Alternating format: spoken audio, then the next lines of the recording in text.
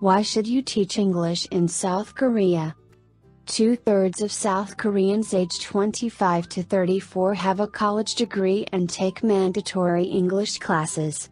Koreans are obsessed with education to enable the best future for their children, and South Korea provides top salary to their teachers and has the highest average reading literacy of the OECD. This makes South Korea the ideal destination for qualified English teachers looking to make a good living while teaching abroad. Salaries for foreign English language teachers. English teachers with TEFL certification in Korea can expect to earn between $1,300 and $3,000 per month.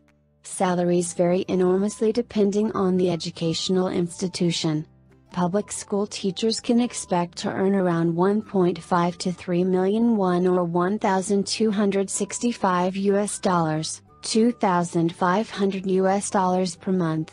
Teachers in universities can make 2.3 to 3.5 million won or $1,950 to $2,950 per month, while those in international schools would be looking to take home a monthly salary of 1.8 to 2.8 million won or $1,519 to $2,363. How much does it cost to live in Korea? How far exactly will your salary get you in Korea? Most TEFL certified teachers can put away quite a good portion of their salary.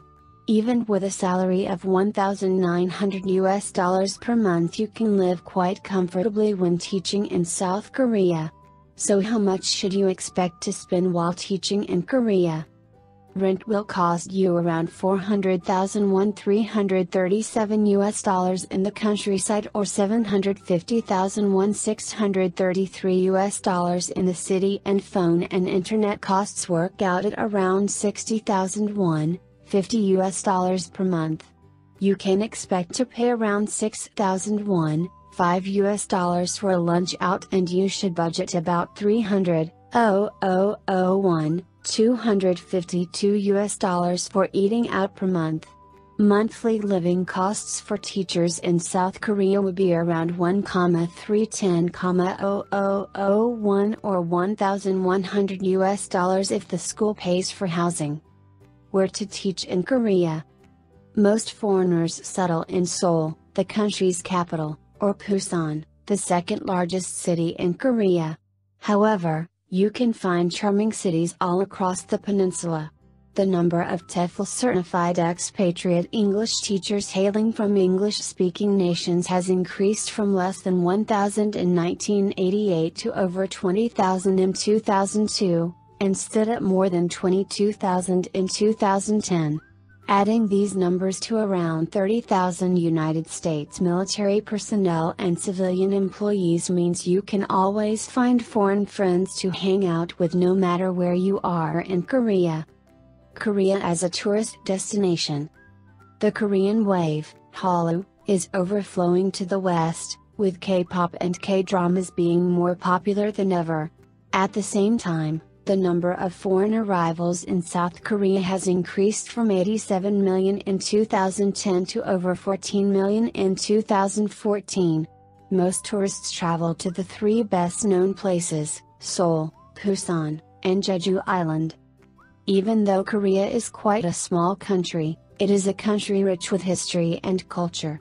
The country is divided into 9 provinces: North Chungcheong, South Chungcheong, Gangwon, Gyeonggi, North Gyeonggi, South Gyeonggi, Jeju, North Jeolla and South Jeolla, each of which is more unique than the next. How about visiting the famous royal tombs of the Joseon dynasty or stop by one of Korea's historic villages of Yangdong or Haeho? Don't forget about the volcanic island and lava tubes of Jeju. Pamper your palate. Welcome to Kimchi Land. I guarantee you will never find a table without kimchi on it. In case you don't know what it's all about, kimchi is a traditional fermented Korean side dish made of vegetables with a variety of seasonings. Unique to Korea, almost every meal comes with a variety of side dishes, banchan, that accompany rice and the main dishes. Traditionally, Korean dishes are mostly spicy and flavorful with fermented red chili paste, gochujang, and pepper flakes.